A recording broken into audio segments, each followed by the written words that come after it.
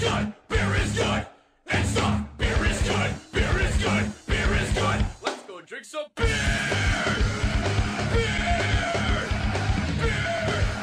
Hi guys, it's Dave from What's Brewing UK.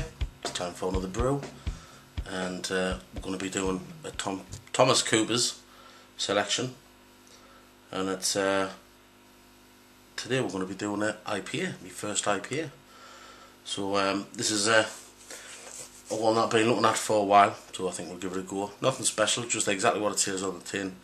I might be trying this one again. I'm going to probably trying it with some hops in, just to give it a boost. But today we're just doing it as it says on the tin, just to see how it comes out, and we'll take it from there. So let's have a look. Okay guys, so here's the tin. Thomas Cooper's IPA. Have a look at the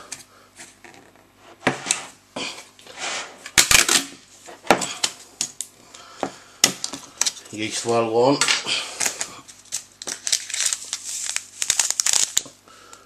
Nothing special, just whatever comes with the tin.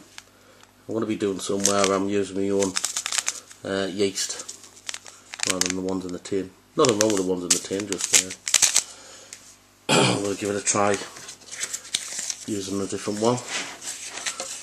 And instructions, you've all seen them before. Blah blah. So that's the tin. We're going to be using our spear malt, 500 grams, and we're going to be using 300 grams of our Dextrose. Exactly what we did with the Pilsner. So it should have, well, I don't really like really strong beers anyway, so that's one of the reasons why I'm using it with 300 grams of sugar. If you wanted a bigger boost, then obviously you could put 500 in, or maybe a little bit more, but I'm just going to stick with the 300 just to see how it comes out, see what it tastes like. And I will be doing this kit again, but next time we do the kit, I'm definitely going to be using some hops and making like a hop tea. But yeah, so Thomas Cooper's IPA, 500 grams of light spear malt and 300 grams of, let's get that in, brown sugar, Dextrose. Simple as that. Let's go make some brew. Alright guys, so I've got my tin, which I'm going to drop into some boiling water. I've got this in, very hot. In this pan, I've just got the starting to boil now. So we're going to see if we can put the camera. I bought a new stand for the camera, so hopefully we'll be able to see things a lot better. First thing that we're going to do is get our sterilised spoon and add the, you can see there, 300 grams of Dextrose, just like that. Give it a stir. Hopefully you can see this.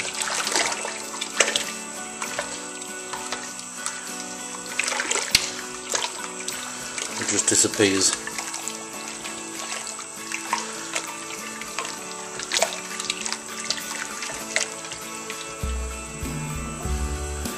Exactly what we want. There we go, you can see. The bottom of the pan. Ooh. And now we just need to add our Dextrose, which is going to be the hard bit. It normally clogs up, so I might pour it in the bowl first. Try it that way. Oh, let's have a go. Okay, here we go. Try this, see if it works.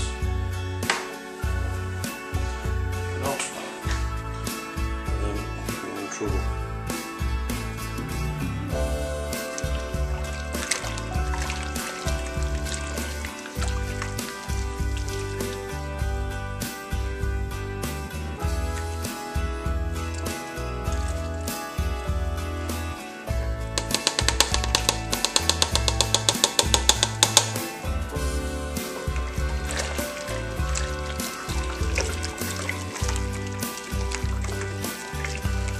500 grams of dextrose.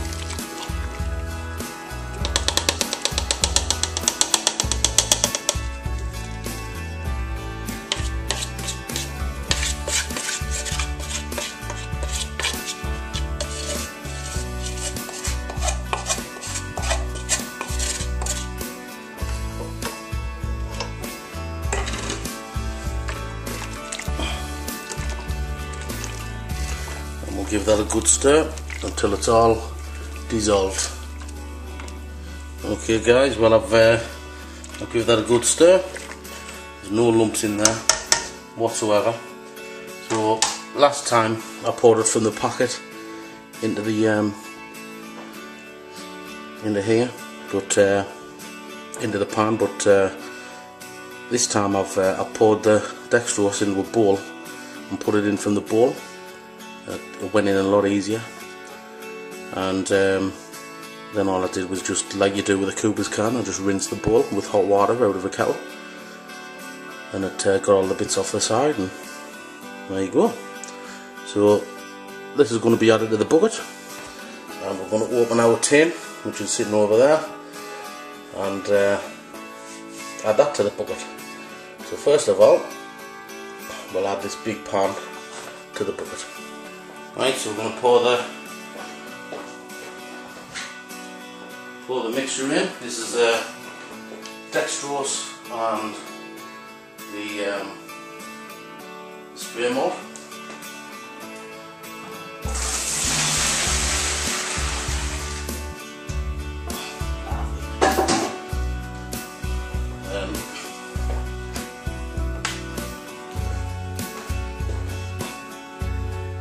The malt extract.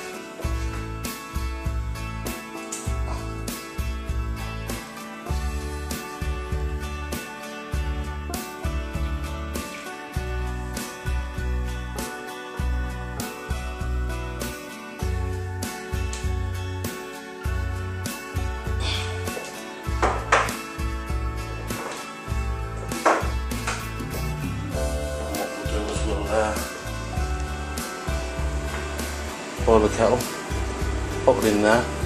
Unfortunately my lights are blue, so I'm in low light, but you can see what's going on there. So we just need to rinse that out, put that in there, give it a good stir, and then bring it back up to the 21 litre mark. So,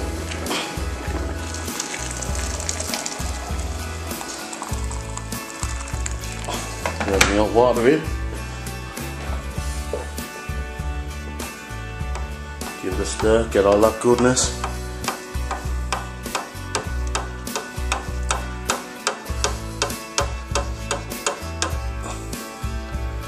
There we go, lovely jubbly. See everything I've got there sterilised. So, and then we'll pour it in the bucket.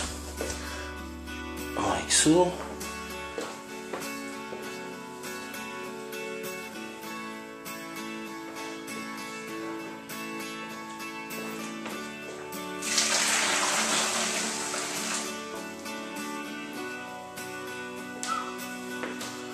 Lovely jubbly.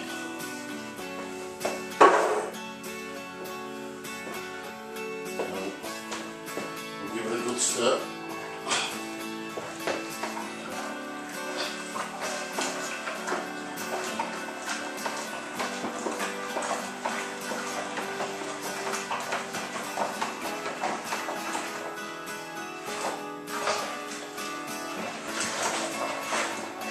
After the good stir, we'll give it a top up with some water. Right, we're going to add the water. We'll do it from a good height so you get plenty of aeration. There you go.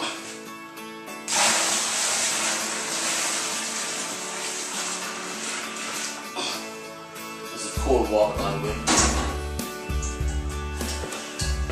So we'll do that again. Right, we're going to try and get the 21 litre mark. There we go.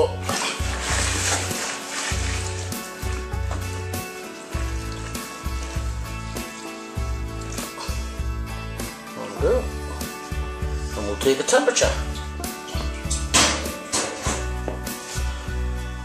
Right, it's about 27 degrees, so we'll fill it up with a little bit more cold, up to 23. We'll do the job nicely. And then we'll add our yeast.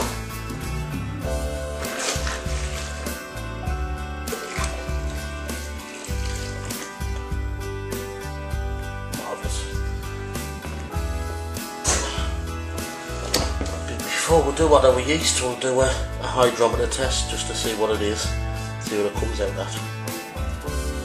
Right, so the hydrometer reading is about 140, well 1040, so that's exactly where it should be.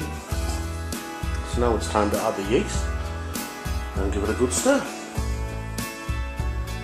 There we go, it's yeast time.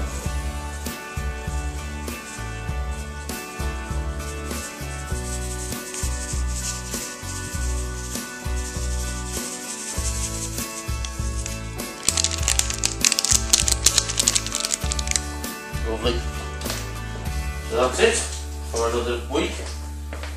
Well, the next video you'll see is of hopefully this bubbling like a bad boy, and then we'll leave it for 7 days and give it a bottle, and all will be good. It smells gorgeous already.